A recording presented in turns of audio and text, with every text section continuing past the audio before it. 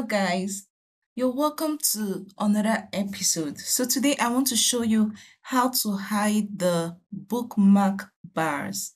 So you can see all these around here. So we want to hide it on Windows 11. So let's get started.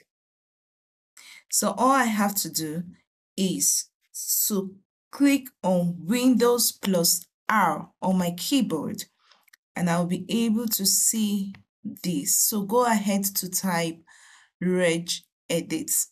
So the reg edits will bring you here. So we'll just go ahead to click the H key local machine. Go ahead to click on this software and next we'll move to the policies. Now, if you've never worked on this, you only come across Microsoft. So, but we need another folder for Google.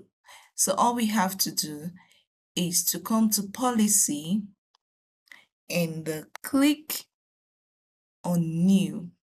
So you click on, from new you go to key. At this point, you can name it Google.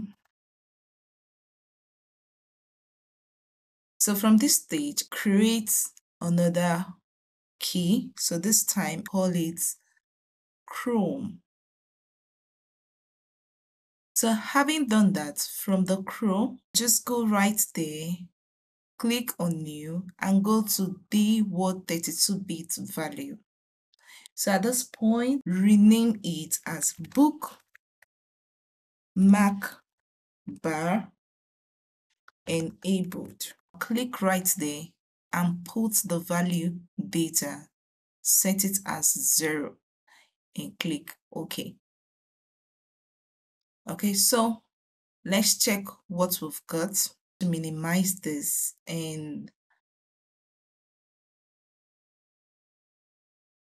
if I open, you can see those tabs that were open, the bars that were open, the bookmark bars are no longer here.